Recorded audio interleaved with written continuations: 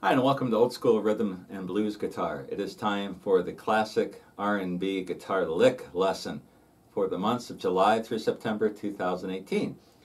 And this time around, we're going to take a look at a couple of fill licks that you hear played on Louis Jordan's spectacular Saturday Night Fish Fry from the late 1940s, I believe.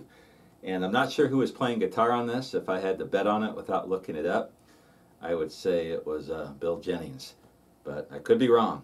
But anyway, in that song, which is in the key of B flat, you hear two guitar fills played in between the chorus verses. The verses every time they go into the bridge or the chorus, and you hear something like this. This is the first one.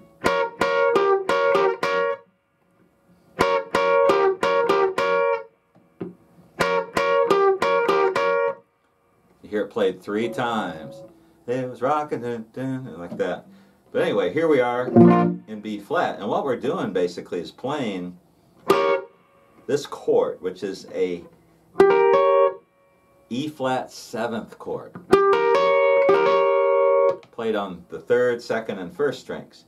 So if you make an E flat double stop with my 2nd finger on the 11th fret of the 2nd string and my ring finger on the 12th fret of the 3rd string, and then take my pinky, or my 1st finger, and put it on the 9th fret of the 1st string, we've got this chord. And so what I think he's doing is playing it like this on the 1st and 2nd strings, with my 1st finger on the 9th fret of the 1st string and my 2nd finger bent and playing the 11th fret of the 2nd string. So that fill you hear goes like this. So he's playing that twice, and then putting the 3rd finger down on the 12th fret of the 3rd string and picking both the 3rd and the 2nd string. It sounds to me like a downstroke, so something like this. Maybe he's just playing 1 string, but I'm pretty sure that's what I hear. I've tried to play this on other parts of the neck, and that's what I get every time. So he's just, I don't think he's sliding into it. I don't hear a slide. I just hear him holding those 2 fingers there, playing that. See what you think. Listen to the original recording. Really cool lick. And that chord shape you hear in blues guitar, you hear Earl Hooker, he used this a lot. And the famous solo for Bill Doggett's Honky Tonk. The second, when he plays over the 4 on that great solo, he uses that chord shape. And we'll get into that. We'll learn that solo eventually on this channel. But anyway, that is the first fill. And every time they go into that chorus, or the chorus part, you're going to hear that. Played 3 times. And now, when he's done with that, right before they go into the verse, or back to the next verse, you hear something like this. And this, I have no idea if this is what's being played or not. And again, I've experimented with this a million different ways, and I can't get it to sound like what I hear on the record except by doing it this way. So here's a B flat, first position. What I'm doing is putting my 1st finger on the 6th fret of the 2nd string.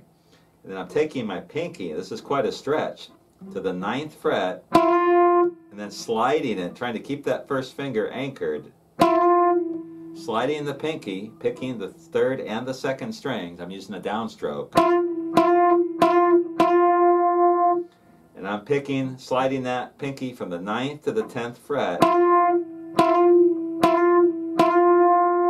times. 1, 2, 3, 4. So this is what you hear on the tune. So they get to the chorus part. You got this. Dun, dun, dun, dun, dun, dun.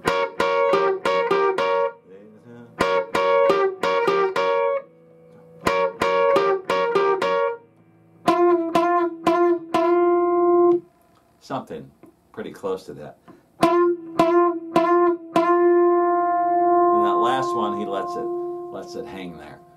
Really cool stuff. And I don't know if that's what he's doing on that. That is a monster stretch. But I can't think of any way else to get it to sound like what I hear on the recording. I tried things like playing a 7th.